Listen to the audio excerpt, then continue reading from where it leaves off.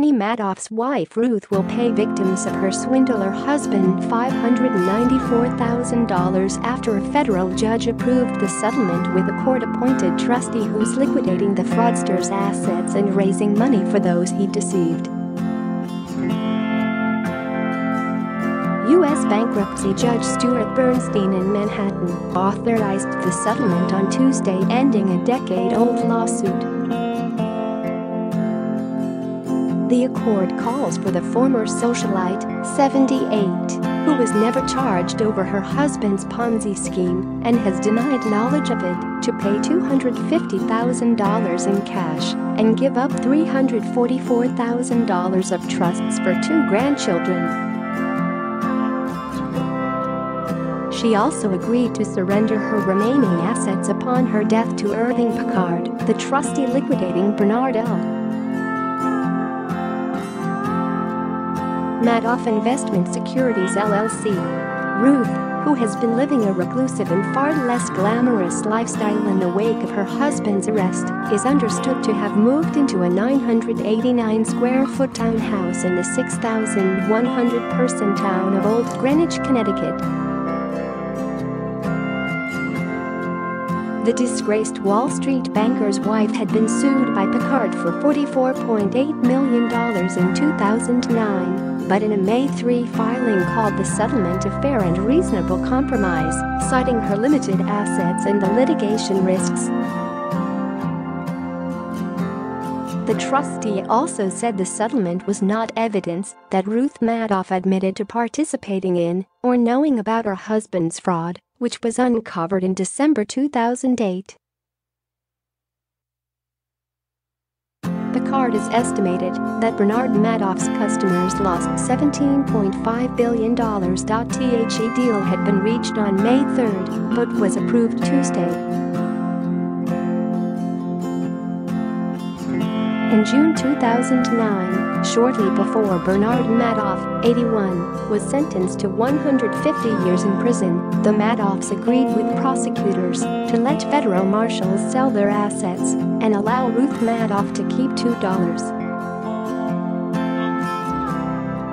$5 million. Most of that is thought to have gone on legal fees. She then disappeared from public life amid the fallout, and neighbors previously said mainly keeps to herself, taking drives in her Toyota Prius and going for long walks around town. The sale of their 4 homes and all their contents realized over almost $70 million. Jewelry worth over $2.5 million was also sold, while a pair of boxer shorts owned by the swindler were among hundreds of smaller items put up for sale. Shunned by family and friends, and once described as the most hated woman in New York, Ruth deliberately avoided any controversy to avoid provoking the anger of her husband's many victims. Many claimed she must have known about her husband's fraud, and her silence in the weeks after his arrest added to the feeling that she was somehow complicit. But she was never charged and maintained her innocence while supporting her husband by raising his $10 million bail money with his brother Peter. Share this article. Share convicted fraudster Bernard, on the other hand, is said to enjoy his special celebrity status behind bars. He is currently serving a 150-year prison sentence for orchestrating the world's largest Ponzi scheme, which bilked investors of an estimated $65 billion when principal and lost interest are counted. The couple suffered double tragedy when their son, Mark Madoff, committed suicide on December 11, 2010. His body was found hanging from a ceiling beam, while his son slept in the other room.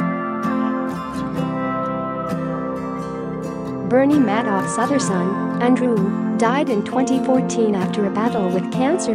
Victims of Madoff's multi-billion-dollar fraud lost their savings and were ruined when the investment scheme collapsed in 2008. The Madoff scheme was revealed during the financial crisis in 2008, when he was unable to satisfy growing client demands to withdraw their investments. Such was the extent of the scheme it was turned into a movie, The Wizard of Lies, with Michelle Pfeiffer playing Ruth and Robert De Niro as